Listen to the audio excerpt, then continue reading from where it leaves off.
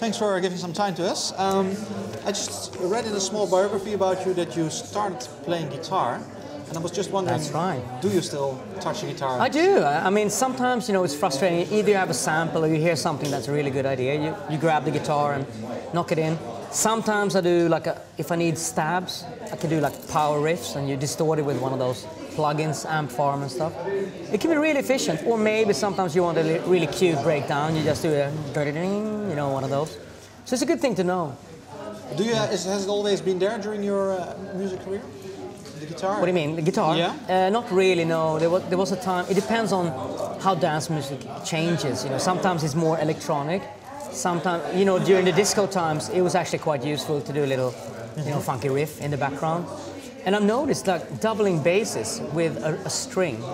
Actually, if you listen to a really small speaker like a MacBook or like an iPod or something like that, you really hear the bass line, even though it's just blended in. So it's always been a good trick to have sometimes. Do you play bass then?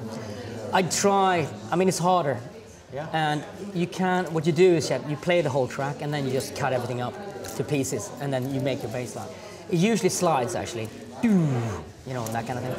Yeah, is it for you then, maybe a lot of producers from nowadays, they start on a computer maybe, and some have a background more in keys or in other instruments.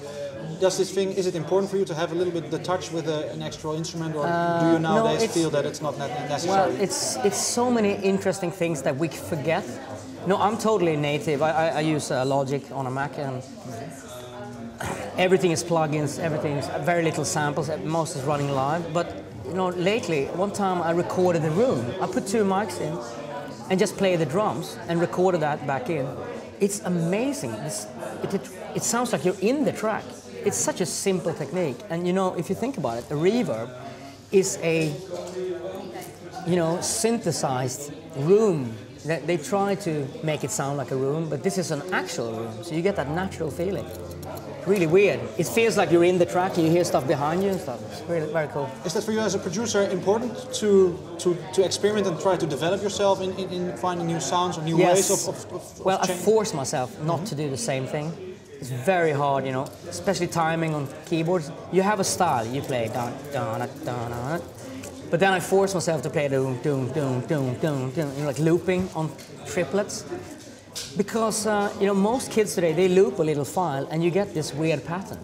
So when they play chords, they play the chords in the same weird pattern. And it creates a trend, now you can't hear straightforward chords because it sounds boring, So yes, I try to when I play out, I still play a lot, DJing every weekend.